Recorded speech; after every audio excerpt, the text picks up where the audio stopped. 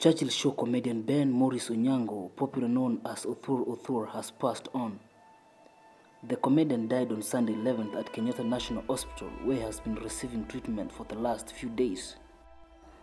The news of his death was confirmed by Love Industry CEO Ndambuki Churchill via social media. Othuol has been in and out of hospital since 2018 and at one point was diagnosed with TB. Mid this year, the comedian was rushed to the hospital after collapsing at his house in Kitengela. He was later diagnosed with brain tumor. Last week, the comedian once again was rushed to Kenyatta National Hospital in critical condition.